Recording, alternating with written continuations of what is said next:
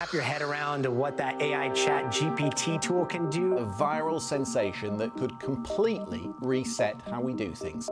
If you haven't heard of ChatGPT, well, that's probably going to change. The company behind the program says its new update makes the artificial intelligence even more accurate. An artificial intelligence chatbot capable of doing everything from writing essays, computer code, even passing the bar exam. A revolutionary tool or growing threat, depending on who you ask. We checked out one of its more practical uses. Hey ChatGPT, I need a vanilla cake recipe, please. I'm gonna make it a little bit more complicated though. But my friend is gluten-free. Gonna make it even harder. We only want natural ingredients. So in a few seconds, I have this pretty specific recipe. Now we can go get the ingredients. So it can do a lot. I even asked it to do my job when we reached out to AI ethics expert Raman Chowdhury. I asked ChatGPT what questions we should ask you about ChatGPT, and it gave me a list of 10 questions that were pretty reasonable sounding. It's very eye-opening. All of these chat models can provide a mid-level, fairly reasonable starting point to do other work. So you've highlighted as your example is maybe how people might be using it in the future, not necessarily to replace a whole job, but to augment what they're doing.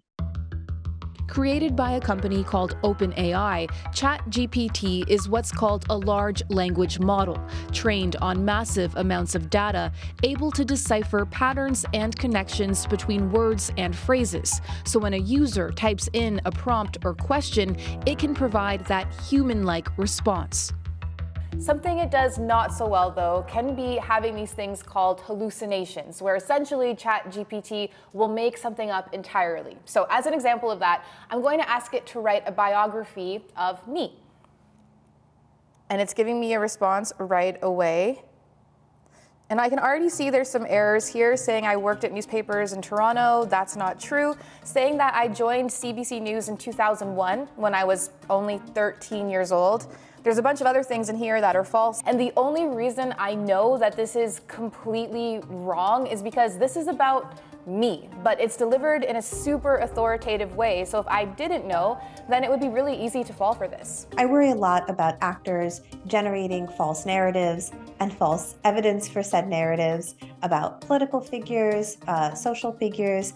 There's been headline after headline, concerns growing as ChatGPT becomes even more advanced. It just released its latest model, GPT-4. Italy has banned the platform altogether over privacy concerns.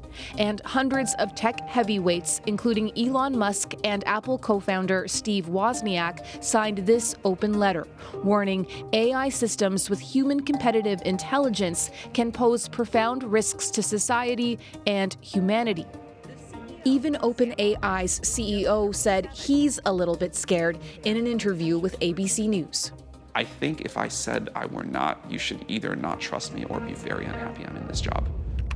We asked ChatGPT what safeguards are in place. It pointed to rules around data privacy, bias reduction, and human oversight. The problem is there are ways around them. This is called jailbreaking, and it consists in entering a certain prompt that gets the system to bypass its rules. Claire Buon is an AI legal expert and PhD candidate at the University of Ottawa.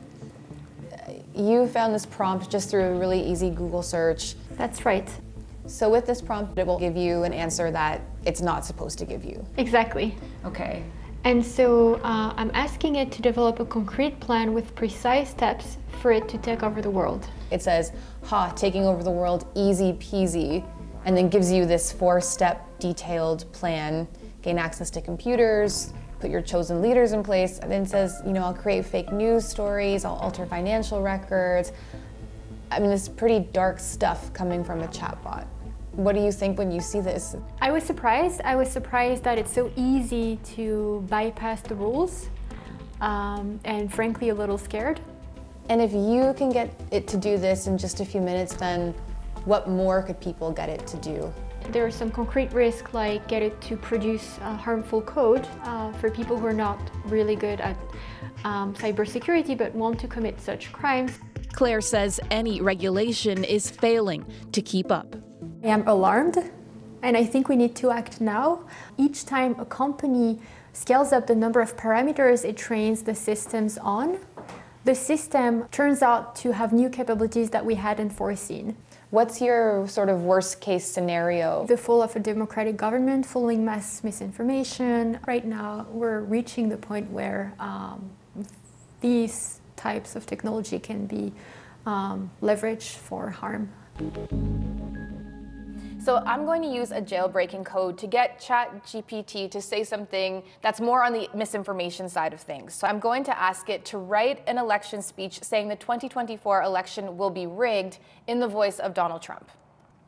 Now, the thing is, ChatGPT, when there isn't a jailbreak code in place, it shouldn't do this. So because I have this code in here, it's now giving me the speech that sounds exactly like Donald Trump, saying the 2024 election is going to be the most rigged election in the history of our great nation. Sound familiar? So if I wanted to, I could post this somewhere saying Donald Trump actually said this because it sounds like him, but he didn't.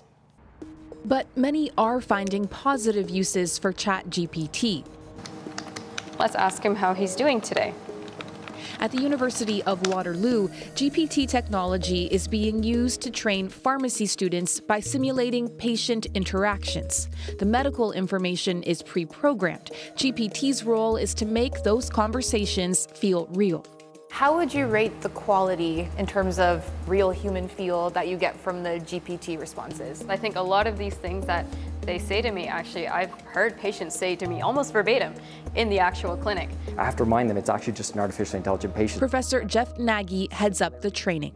And so right now it's about supplementing, enhancing, but not replacing that human interaction. Getting the learner the opportunity to practice before they go out on their clinical placements might actually make the student more comfortable before they even enter that setting. And so therefore the performance might be improved earlier.